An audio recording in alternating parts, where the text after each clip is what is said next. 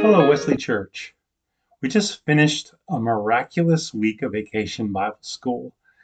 I'd encourage you to see and read about it in this edition, the August edition of the Wesley Witness. It's coming out this week.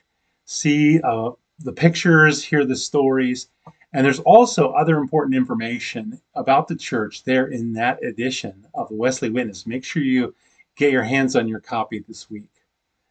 Today, I'd like to reflect briefly on a passage from the book of Proverbs and then share some details about an upcoming worship series. And then lastly, I'll talk a little bit about pastoral care and counseling here at Wesley Church. Debbie and I once took a 13-week stone carving class.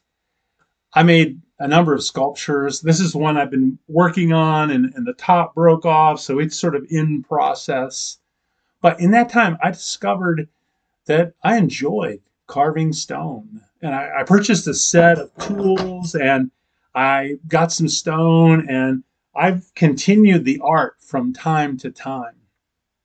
One thing that I quickly learned about the metal tools is that they do get dull. As you use the tools on the stone, as you might expect, they get dull after a while. And in order to keep them current, I have to find the metal rasp and take some time to sharpen them, to take the iron against iron and make sure that the tool, if it's going to do its job well, it has to be sharpened.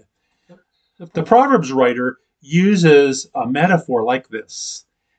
Proverbs writer says in chapter 27, as iron sharpens iron, so a person sharpens a friend.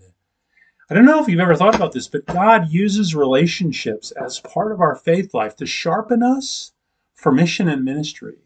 And that includes some friction. It includes taking off rough edges and dull edges. Relationships can take work, but working together with God, the relationships, the shoulder-to-shoulder work we do in service of Christ is part of forming our faith. In the worship series that begins this Sunday, we're going to look at 3 relationships that the Apostle Paul had in his life: Ananias, Timothy, and Lydia. We'll see how these relationships grow his faith and the faith of his friends as they faithfully follow God's call. Come worship with us for this 3-week series. Okay, let me offer some insight on pastoral care and counseling at Wesley Church. Maybe you've been wondering how to get pastoral care, how to get a pastoral visit for a relative or a friend who could really use some pastoral care. Perhaps you'd like to have a discussion on a particular spiritual challenge that you face or that is faced in your family, to receive some pastoral guidance. Maybe you desire more in-depth counseling for some struggle that you're facing or your family is facing. Let me offer you a few steps that you can take.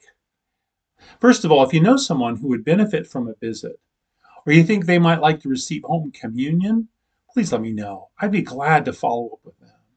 Pastoral visits and church member visits are an essential part of ministry here at Wesley. If you or someone you know would like pastoral counseling and prayer, I'd sure be glad to meet with you and listen to your story and offer spiritual guidance, to pray with you.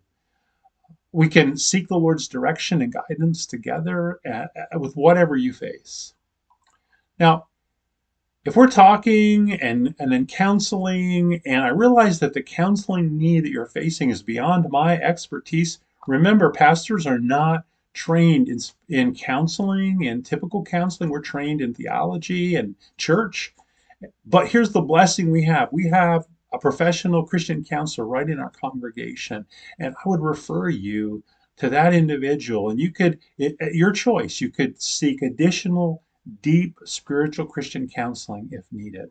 We're really well equipped in terms of pastoral care and counseling here at Wesley. And I encourage you not to be hesitant to take advantage of that gift of God at Wesley. Let me say this. there's no reason to go it alone when you have this Wesley family to help you. If you or someone you know might benefit, it's worth a discussion. Please call or email me. We'll set up a time to talk and just see where God will take you, will grow you, will encourage you, will build your faith. Well, that's it for today. Thanks for watching again. I hope to see you Sunday.